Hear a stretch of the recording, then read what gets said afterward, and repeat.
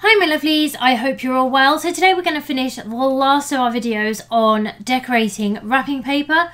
We've already done embossing using pens that fit in our Explore machines. That includes the Airs and our Maker as well. We've looked at drawing and pens, and today we're going to use the Cricut Foil system. So I'm going to go to images and I'm just going to search for snow globe. And we're going to do this one today. So I don't want it all one colour of foil. I want it a few different colours. So I'm going to duplicate it. I'm going to duplicate it 4 times. And I'm just going to highlight all 4 duplicates, align and centre. And in fact, I'm going to add a 5th one in as well, just in case. And then align and centre all of them together. Actually, so I need to change each of my layers to foil. So I'm going to get the first one and I'm going to change the line type to foil. Let's do medium, and that's currently set to gold. I'm going to change it to, let's go with a, I don't know, let's go with an emerald. And then I'm going to do the next layer, so I'm going to change that to a medium foil. And I'm going to change the colour to red. I'm going to do exactly the same with the next one. So foil, medium, and the colour is going to be aqua. Again, foil, medium, and let's do a silver. The other 3, I'm just going to hide those for a moment because I don't know if I'm going to use them. So we're going to concentrate on these 5 layers. So I'm going to hide all of them except for one. So that's my rose gold. So I'm going to select that layer and I'm going to go to contour. And your contour will always come in the middle of your screen. So if you want to see what's going on in the background, ideally you want to move your image over here. You can of course zoom in and out. I'm going to hide all contours because I just find it quicker to take everything away and then just add back in what I want. It will always leave the top contour though, so if you don't want that in that colour, you do need to remember to take it away. I can bring back my next layer, and again I can contour, and we can hide all contours, and then we can bring back what we want to. I can get the next layer and bring that back, and then go to my contour, hide all contours, and then bring back the ones I want to. And then our final one, we can bring that back, contour, hide all contours, and then bring our text in. And then once we're happy, we're just going to attach those all together. So the area on the top of my present is about 5 inches. So I'm going to make the height 5 inches, but my wrapping paper needs to be a width of 7 and a height of 11. In fact, I'll make the width 8. That to a white. And I'm also going to arrange and centre back. I'm going to bring my foil over.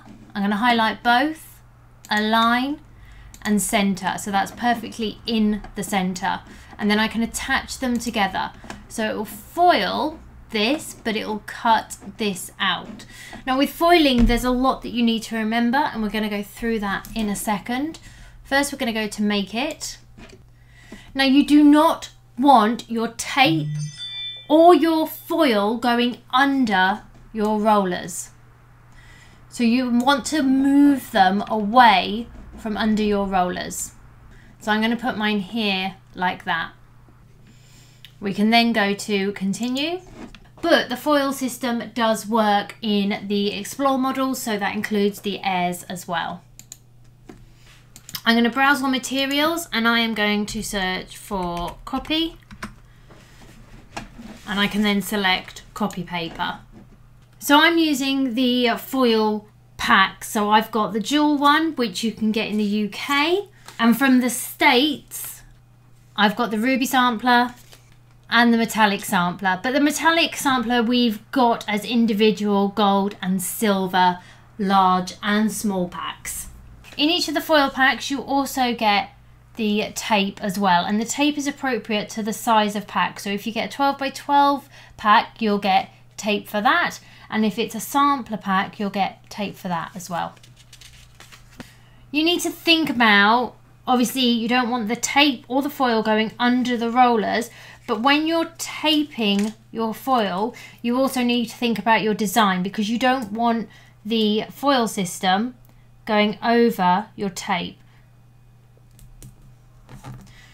I find the easiest way to do this is to remove the tape and then catch the foil first, and then you can pull it nice and taut.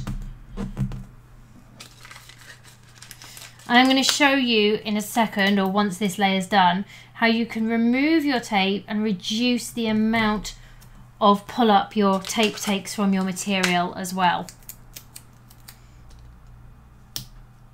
So I grab the tape first and then I pull it nice and taut. And you do want to make sure that they are nice and secured to your mat. So it's telling me I need my medium tip, which is the one with 2 lines, and I need to put my rose gold foil down. I've got my medium tip in there, and I can then place it into my B-clamp. You'll also see that it tells me what else is coming up. So silver foil with medium tip, aqua, red, emerald, and I'll need my fine point blade as well.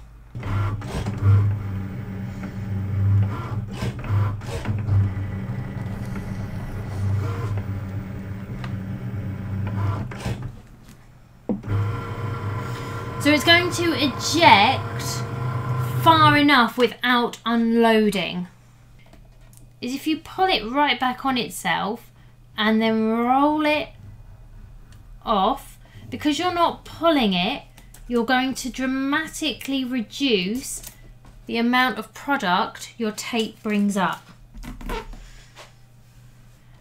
And I find that this trick works really well for me. So I pull it back on itself and then just roller it away.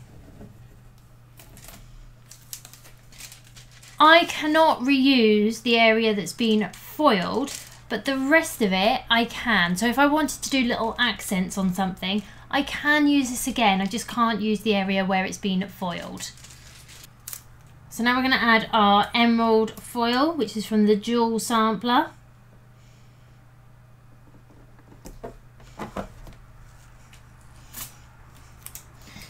And again, I catch the foil first and then pull it nice and taut and add it.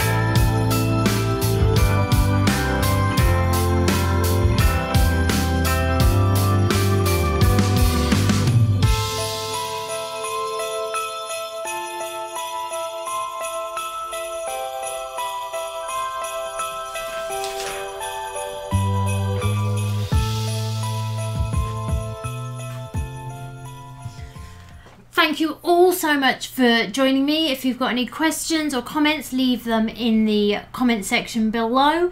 I've linked to everything in the description box, so I've linked to everything in the description box. They are affiliate links. They don't cost you any more, but I obviously get a small commission, which means I can do everything I do. But I never link to anything that I don't love, I don't use, I'm not willing to pay for. Because if I'm not willing to pay for it, then it's obviously not good enough, which means I'm not going to recommend it to you. I've really enjoyed doing the wrapping paper this week. If you've not seen the other videos, go and watch them.